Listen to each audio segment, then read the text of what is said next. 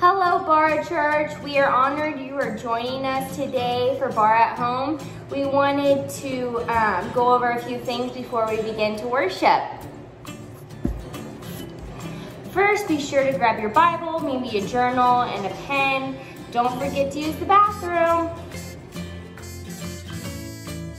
Second, as fast as you can, we want you to set aside all distractions like phones, food, pets, anything else that might take your attention away. Kids are allowed to stay. Last, be prepared to take what you learned from today's sermon and put it into practice. The building may be closed, but as soon as this gathering is over, we get to be the church. Now that you're all set for Bara at Home, don't forget to share this event online if you can, and be sure to comment to let us know that you're watching. Thanks. Good morning, Bara. Welcome to Bara at Home. My name is Joel Keela. I'm a pastor here, and I just want to start our gathering with a time of prayer. Would you pray with me, please? Father, thank you for this time, for this gathering, for those that have joined and are watching, engaging, connecting. I just pray, Father, that you would do something in us through the Holy Spirit's power, through the preaching of the word, through the singing of declarations of worship songs, through just maybe a comment or a message or something through the Holy Spirit where we just know that you're with us, Father. We're convinced of it. But Father, we also know that where two or three are gathered, you're there, that you are with us today, and we thank you for that. So Father, may you be praised, may you be worshiped, may you be adored in our gathering. We love you. We need you. Bara is your church, Father. We are about your mission. So, Father, strengthen us in the days ahead. Father, give us focus, the kind of focus that comes from knowing you. Because, Father, we just want to know you and make you known so that everyone, Father, everyone would have abundant and eternal life. Well, thank you for the blessings you've given us. Let us be grateful people, not entitled.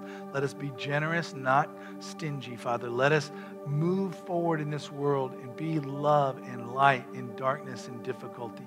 Let us be about the unification of the world, Father, about bringing people together and not dividing people. Bring an end to the pandemic, Father. Bring an end to violence. Bring an end to division. Bring an end to inequality.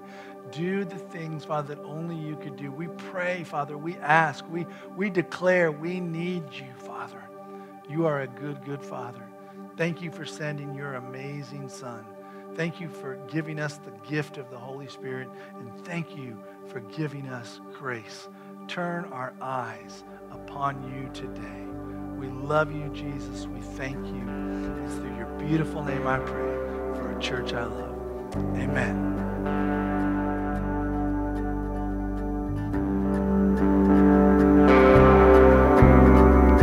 Just one word, you calm the storm that surrounds me. Just one word, darkness has to retreat. Just one touch, I feel the presence of heaven. Just one touch, my eyes are open to see. I can't help but believe there's nothing that our God can't do. There's not a mountain that He can't move. Oh, praise the name that makes a way. Nothing that our God can do. Just one word, I'm broken inside. Just one word, and you revive every dream. Just one touch, I feel the power of heaven.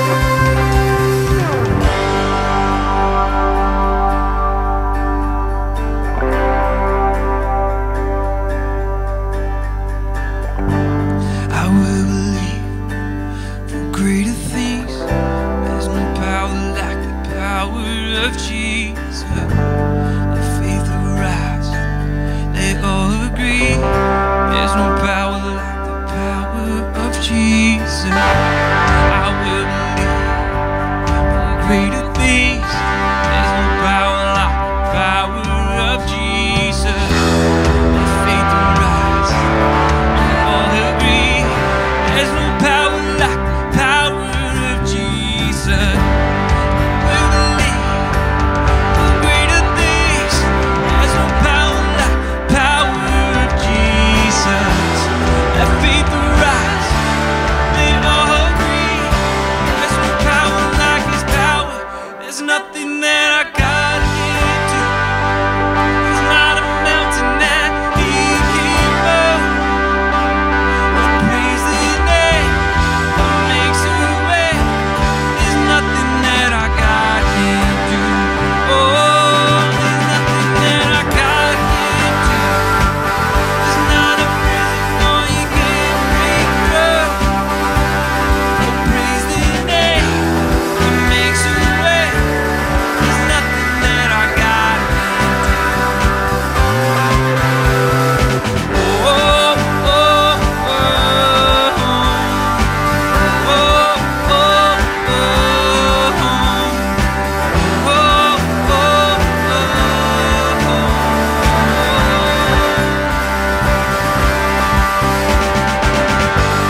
I will believe greater things. There's no power like the power of Jesus. Let faith arise. Let all agree. There's no power like His power. Oh, oh, oh, oh,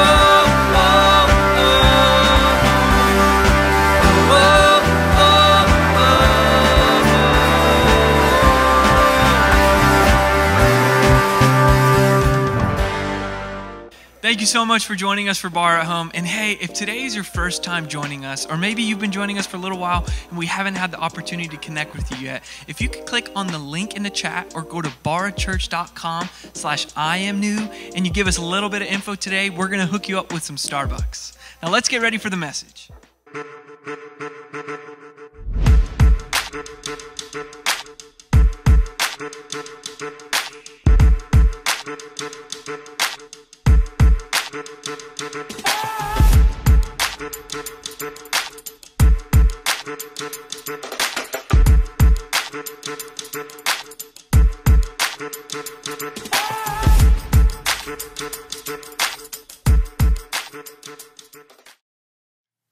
Our eyes are made up of over 2 million working parts.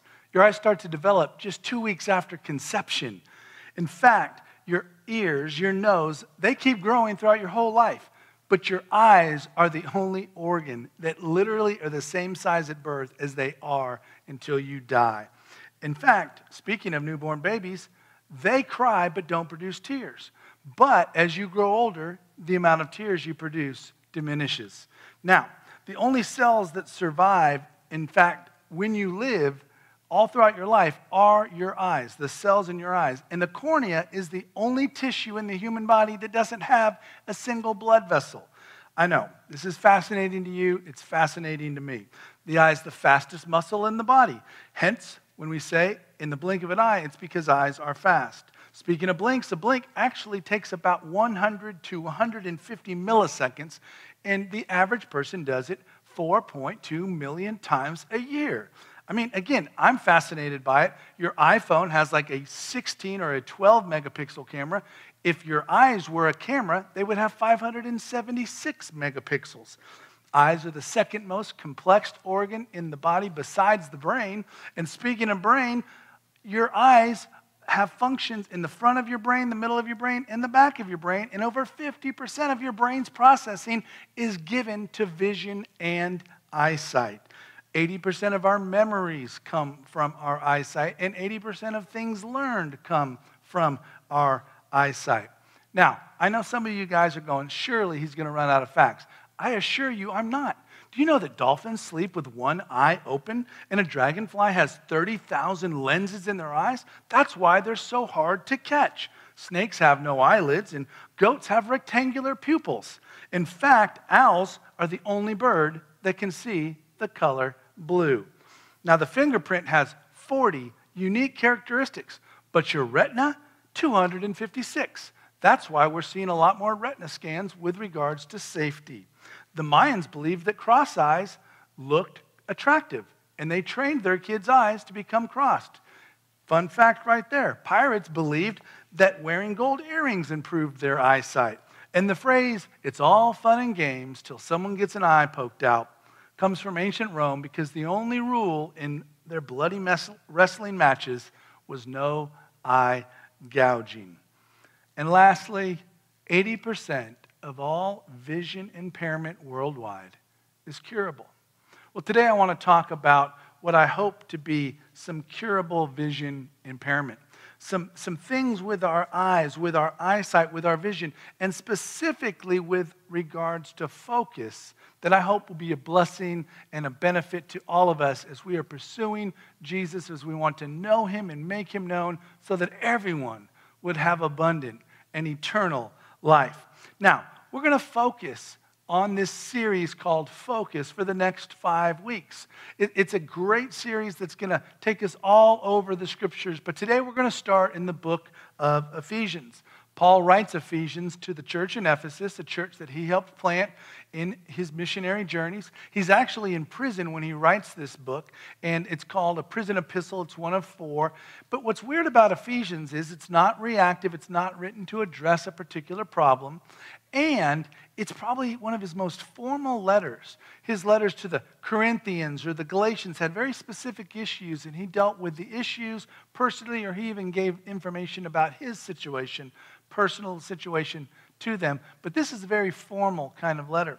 The first 3 chapters of Ephesians deal with a theology that if practiced and followed and understood, we can live out and do the actions that we'll see prescribed in the next 3 chapters or the last 3 chapters of Ephesians. Now, it's a super important book because it deals with the concept of grace.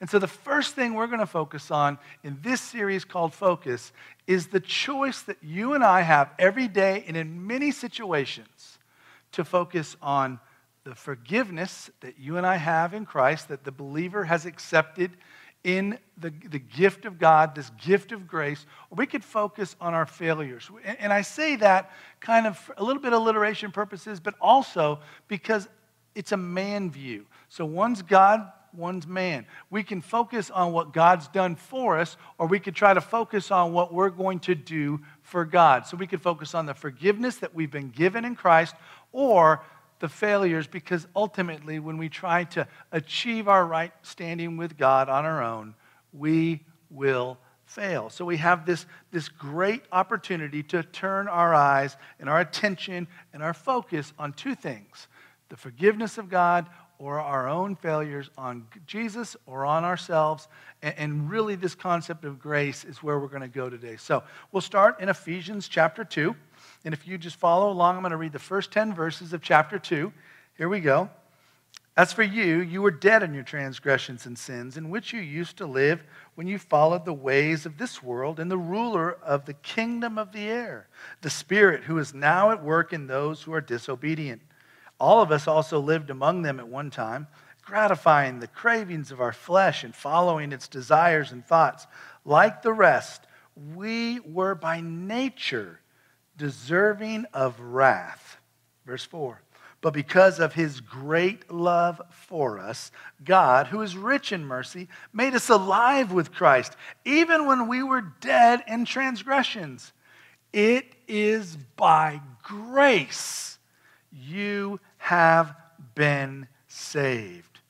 God raised us up with Christ and seated us with him in the heavenly realms in Christ Jesus, in order that in the coming ages he might show the incomparable riches of his grace, expressed in his kindness to us in Christ Jesus. For it is by grace you have been saved through faith, and this is not from yourselves. It is the gift of God, not by works, so that no one can boast.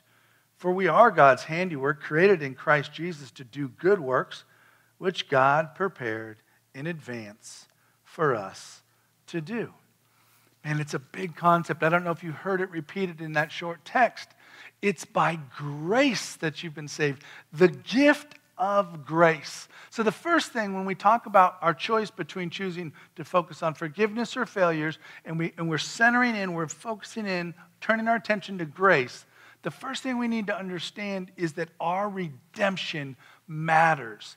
It is a big thing in our life. And I know sometimes we get saved and we confess Jesus and we might go to the church and get baptized in front of everybody and let everybody know that we've decided to follow Jesus. And then sometimes we forget. And that's why you see prayers in the scriptures like, restore to me the joy of my salvation. I believe for you and I, especially in these times, in this era, in this season, for us to focus, to turn our thoughts, our attentions, our heart, our mind on what God has done for us. The fact that we've been redeemed, bought back, raised up from the dead. We were dead in our transgressions, and yet God, who's rich in mercy, literally gave us the gift of grace, this free gift through the death, the horrific, tragic death of Jesus on the cross. And therefore, you and I are redeemed. You see, I think it's easy to look at the news or look at the current events and go, man, we got some big problems. But let me just tell you my view on the world today. And I don't know if this will surprise you, if you'll see it coming. But for me, if I'm just shooting straight, our biggest problem on the planet today is not COVID-19. It's not racism or political division or poverty or in the environment. It's sin. It's sin. It's the thing that separates you and I from our good and loving God, our Creator. And the cure, the vaccine, the thing that makes it all right is the cross of Christ, the death of Jesus, Calvary, Golgotha, the sacrifice of the Savior. It's the gospel. It's God doing for us what we could have never done for ourselves. That's the cure. And if we would focus on the fact that you and I in Christ have been redeemed, bought back, raised up, forgiven, man, it's going to change everything. It's going to change all the other things. But when we focus on ourselves, when we have a man-centric view to religion, when we have a checklist of rules, or we try to do things on our own to appease God or become in right standing with God, here's the two logical conclusions, the two results that we see in Scripture and I've seen in my experience on the planet. The first is pride. When we hit the mark, when we do it right, when we don't cuss, when we stub our toe, whatever that looks like for you, we get swollen up with pride. We think we're something. We're like, hey, God, look at how good I'm doing. I'm giving money to church, or I'm serving, or I didn't get mad, or I'm really helping out. And pride is terrible. The Bible speaks over and over about the curse of pride and how God opposes the proud. But the other consequence or logical end of this man-centered way to approach God or obtain righteousness is self-loathing. It's condemnation. It's where you feel so terrible. You miss the mark. You do the thing that you don't want to do. You fall short, and now you're just like, oh my gosh, I'm the worst. Listen, both of those are terrible ways to live. There's no life in either one of those. But at the center of the Bible, at the center of the good news is this gift of grace. And if we would focus on that, focus on redemption, man, everything is going to open up to us. The second thing that we'll focus on is the fact that because we've been forgiven, it not only changes our redemption story, our salvation, our destiny, it's going to impact our relationships. Our relationships can be changed because we understand what Jesus has done for us. In fact, let me say it like this. We will be more likely to share the gospel when we remember what the gospel is and what the gospel does and what Jesus has done for us. It's not a one-time thing that he did and a one-time thing that we accept. The Great Commission instructs and commands us to be about telling everybody the good news that God could do for you and I, what we could never do for ourselves, that we've been forgiven, set free, redeemed. And so it impacts the relationships with the lost. It impacts the relationships with one another. Think about competition or envy or pride or jealousy, gossip, all these things. Like when you understand what you've been given, the free gift of grace. I mean, you're going to cut people slack. You're going to be long-suffering. The Bible says that love overlooks a multitude of wrongs. You're going to show grace because you've been given grace. And I just have to say, I would have to imagine there are some marriages that we have not shown one another grace enough. There's some families where we're not giving each other the benefit of the doubt or being patient and kind to one another. We're not living out of this blessing of forgiveness, of redemption, and it impacts our relationships.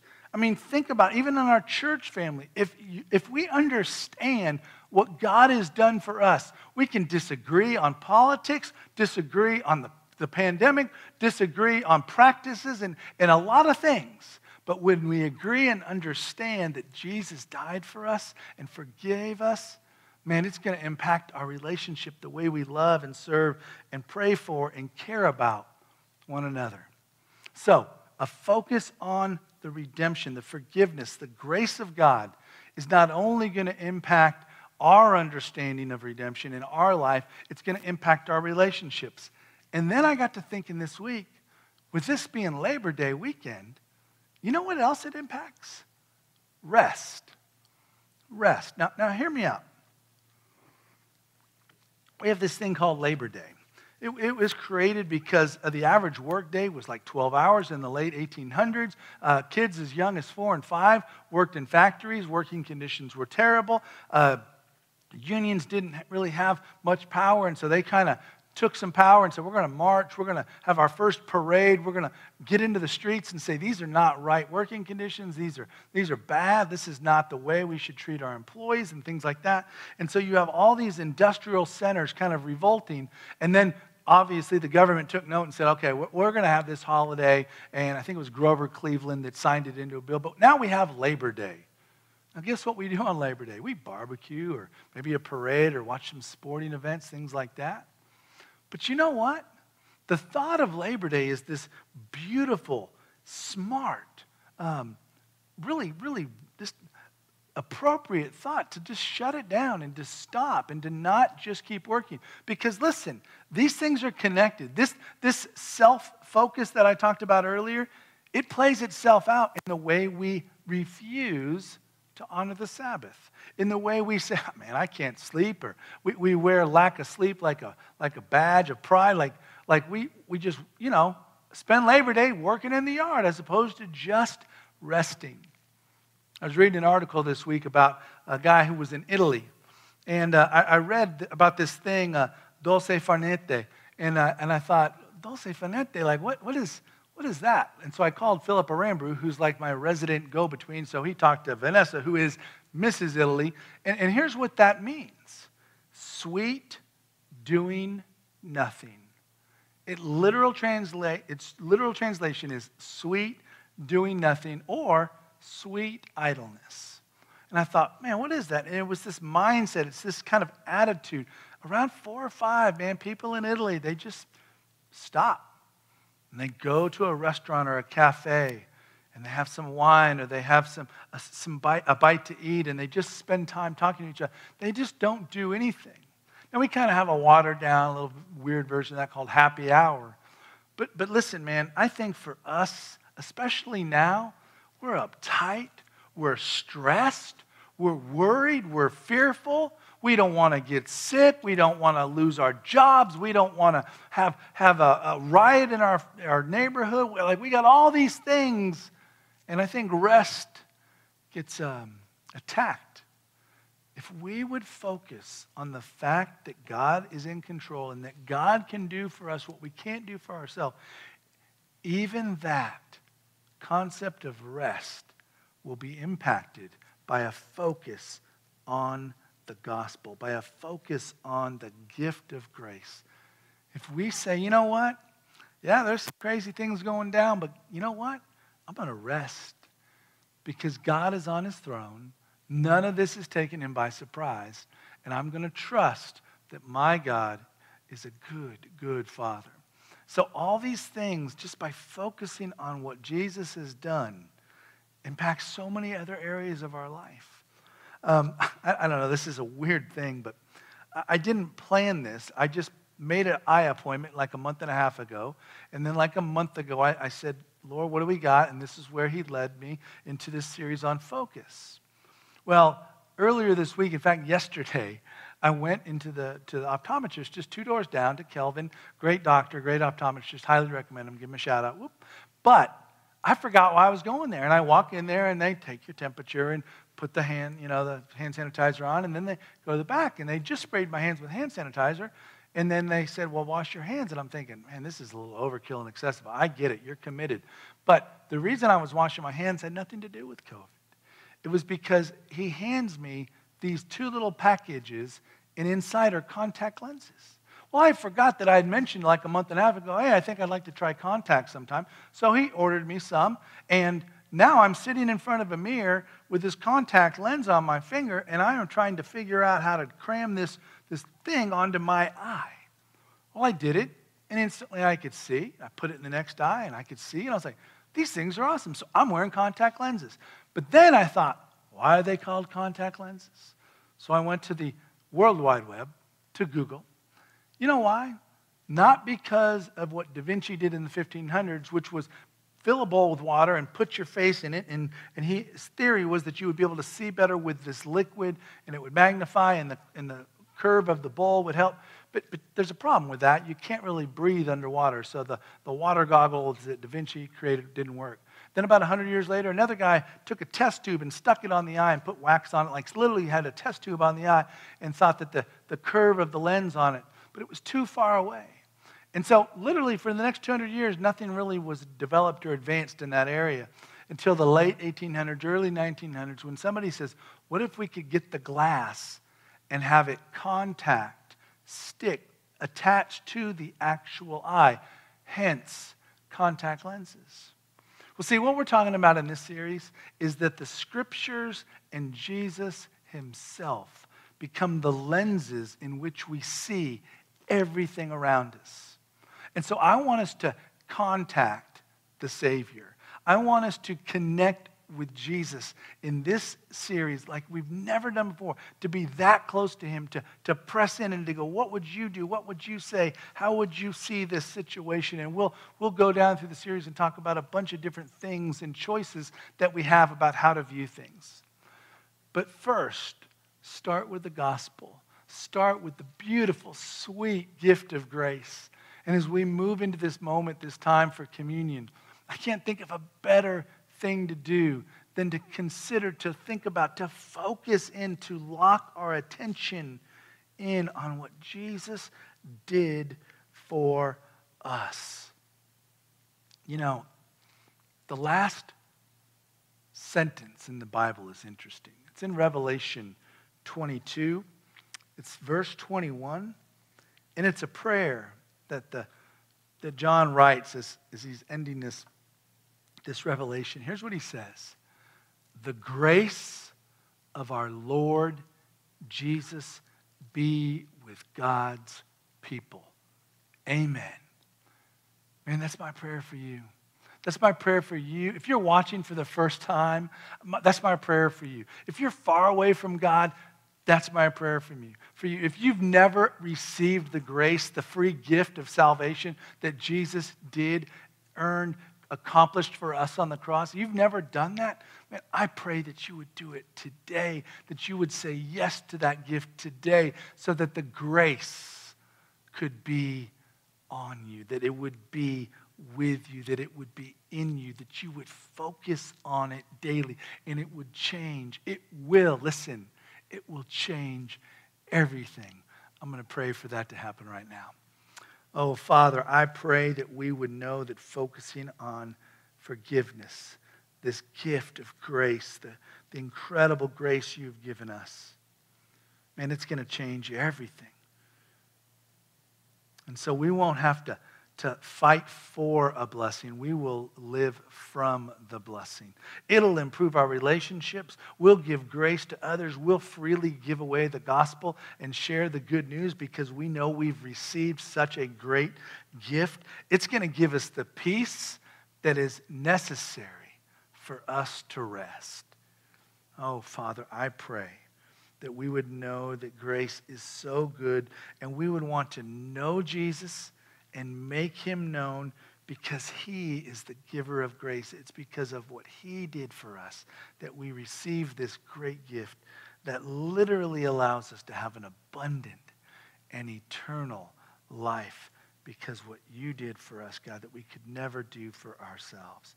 Oh, Father, please, may the grace of our Lord Jesus be with all of God's people. And I pray that prayer through the beautiful and strong name of Jesus for a church I love. Amen.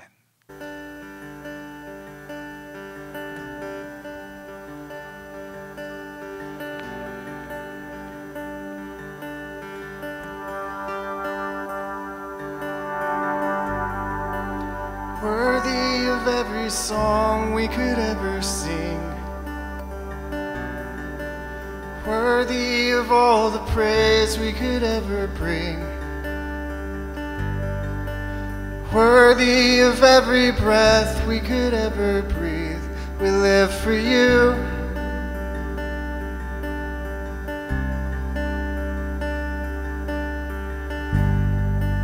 Jesus, the name above every other name. Jesus, the only one who could ever save. Worthy of every breath we could ever breathe. We live for you. Oh, we live for you. And holy, there is no one like you. There is none beside you.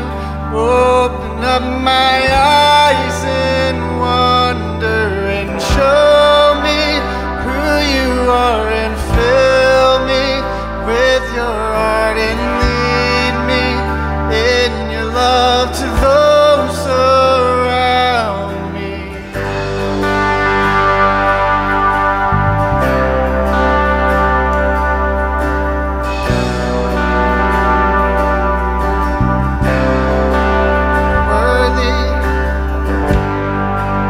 Worthy of every song we could ever sing, worthy of all the praise we could ever bring, worthy of every breath we could ever breathe. We live for you.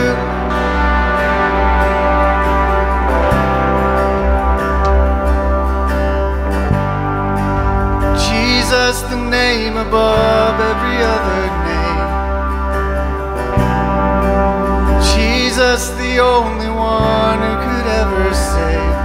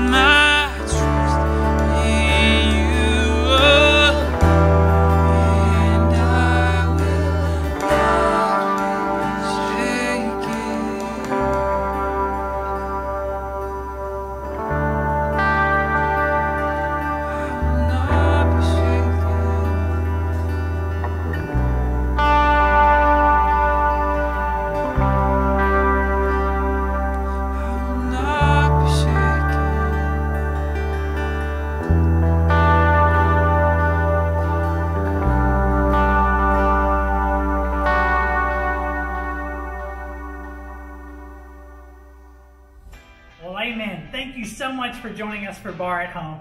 And if this is your first time to join us or we've yet to connect, will you do us a favor and go to barachurch.com/IamNew or click the link in the comments, and there you can fill out a little information, and we would love to hook you up with a Starbucks gift card.